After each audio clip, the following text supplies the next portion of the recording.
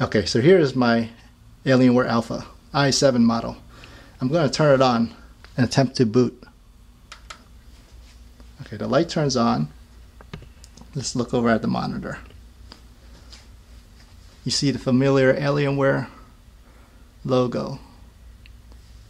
It should by now attempt to boot to Windows, but as you can see, it's not going anywhere.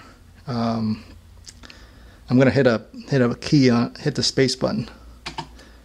Okay, and now you see a bar with, as it goes through F2 and F12.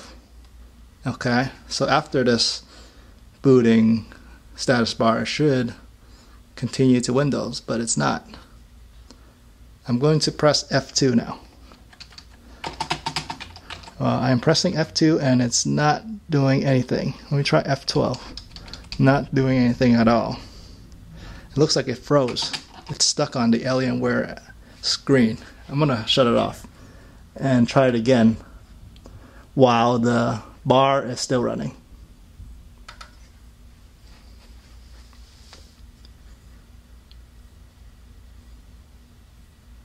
Alright, there it goes. So it's on. Okay, let's wait a little bit. The boot screen is usually very quick. I'll say less than 5 seconds. So right now it's still nothing. I'm gonna hit a button. Okay, the bar is coming through. Let me hit F2 right away. Okay, I hit F12, F2, and you see it's not trying to go into the BIOS. It's frozen. It's frozen.